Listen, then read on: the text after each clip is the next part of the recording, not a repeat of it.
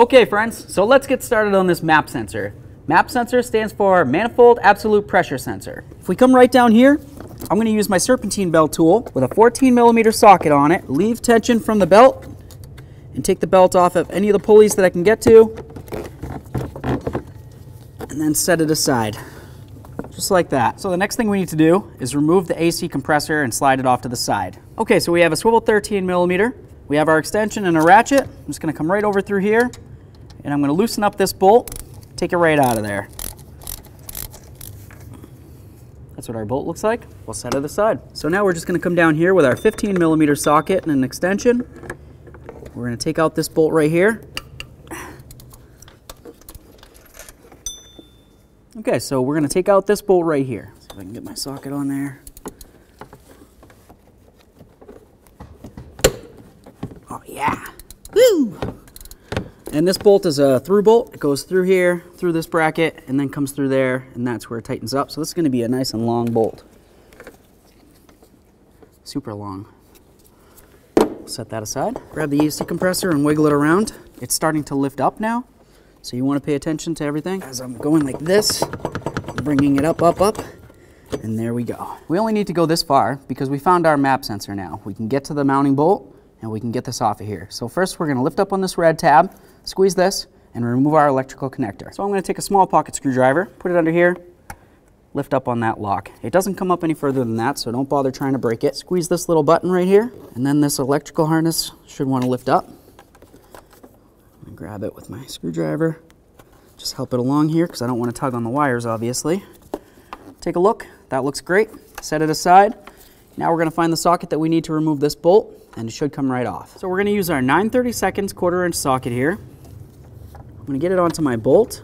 I'm going to try to turn it counterclockwise, break that free. We're just going to take this bolt completely out of here. There's our bolt. We'll set that aside, and our tool. Now I'm just going to grab that sensor and just draw it right out of here. There it is. Take your new sensor. If you want to put a little bit of lubricant along the seal, it's up to you. I always like to. We're just going to press this in there. Should want to go in. Oh yeah, slid right in, easy peasy. Love it. I'm going to grab that screw, try getting it back in there. Hardest part's getting my hand in here. I don't even have super big hands. Pretty close here. Just going to get it to stay on there. Okay, that's pretty much bottomed out. Try to catch the next tooth on this thing.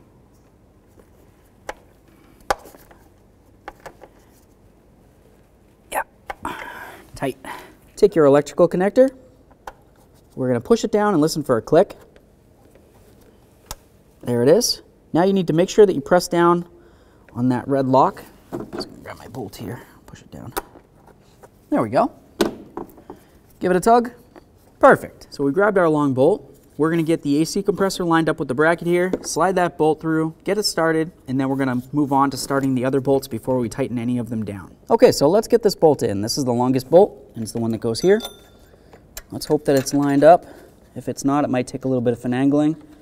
Feels like my bolt went right in, but I don't feel it grabbing on the back side. So if that's the case, we'll just have to lift up probably on the back side or move it around a little bit.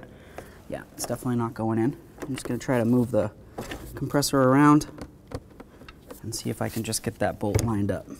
It feels like it got snug. Let's hope. I'm going to try putting it in a couple threads. So let's get that 15 on there. Nice. Got a few good threads on that. Let's move along. Let's start in that last bolt. Right up here. Get that one going.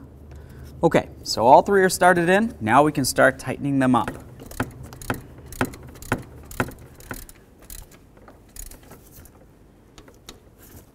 Okay, that's bottomed out.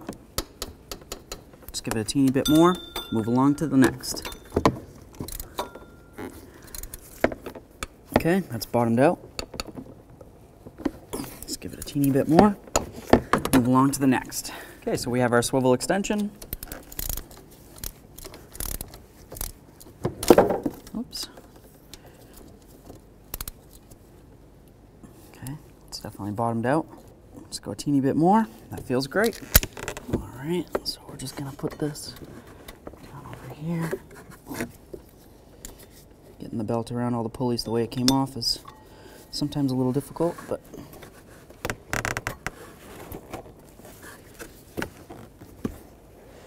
okay, so I've got the belt on. We're just going to double check, make sure it's around all the pulleys the exact way that it came off.